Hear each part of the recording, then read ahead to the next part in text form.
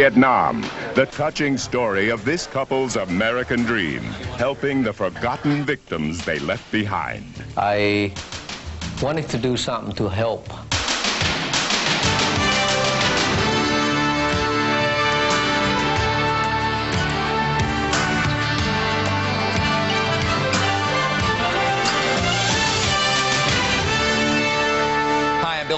Thanks for watching Inside Edition today. Desperately to reach American helicopters.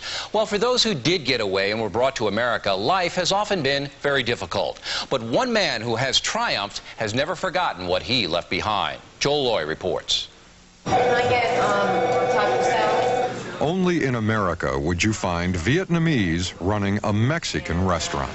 It's going to be spotless by the time you finish. Like most immigrants before them, Van Tran and his wife Kim have been working towards the American dream.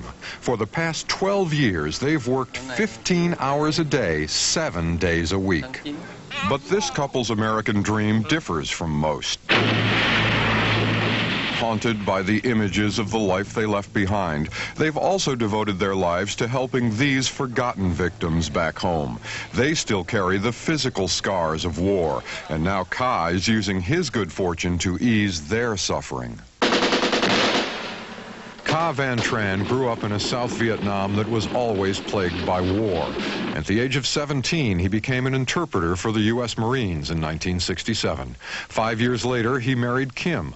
Then, on April 30th, 1975, Saigon fell, and everything changed. The incoming shell, artillery were bombing everywhere, helicopters, everything coming out. That's the finale. It's incredible. I would never experience anything like this ever in my life again. In the chaos, Ka and Kim boarded one of the barges along the river. Little did they realize they would not be returning. We don't know where we go. I thought maybe we get out to the boat and we come back later on, you know. But I only got two pants and 2 shirts. No money. No money. Left behind was Qua, their 2-year-old son. I cried all day, all night. We are not unique. Many millions of Vietnamese families have the same situation.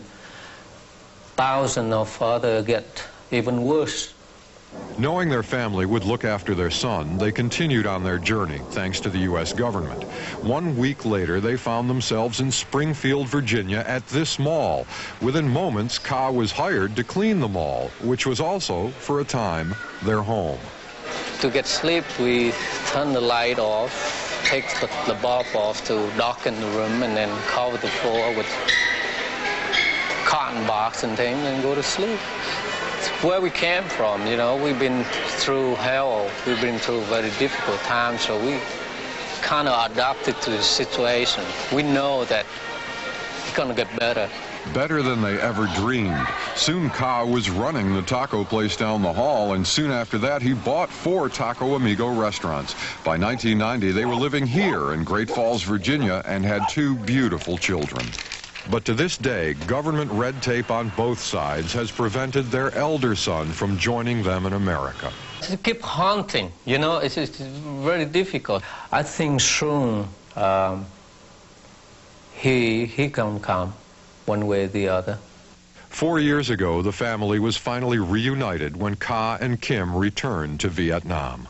Going back there and meet them for the first time after many years was very, very special experience after all these years.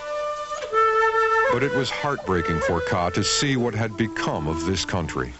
Poverty like you never see anywhere else.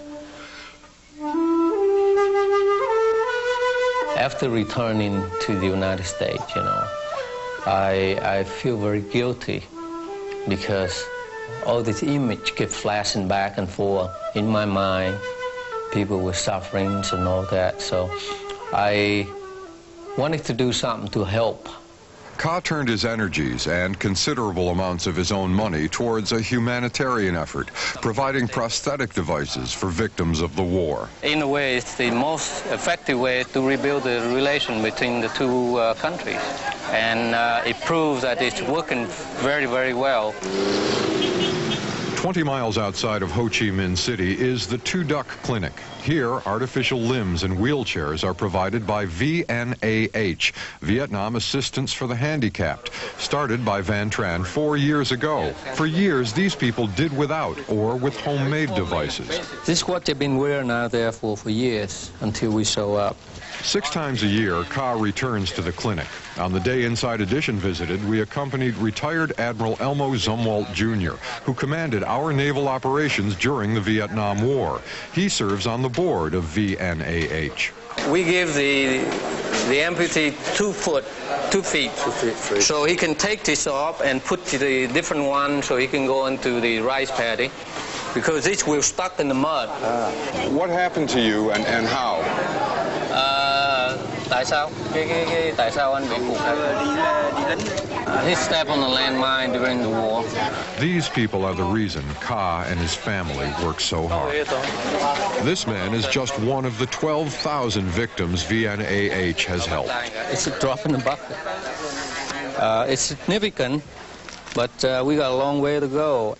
So for now, Ka continues his mission to help his former countrymen get over a war that ended more than 20 years ago and look to the future. He, too, is trying to do the same. I deal with Vietnam tomorrow. The minute if I sit down and think about Vietnam today, it's frustrating me. So that's how I'm approach Vietnam. That's my approach. Tomorrow. Tomorrow give me a lot of hope.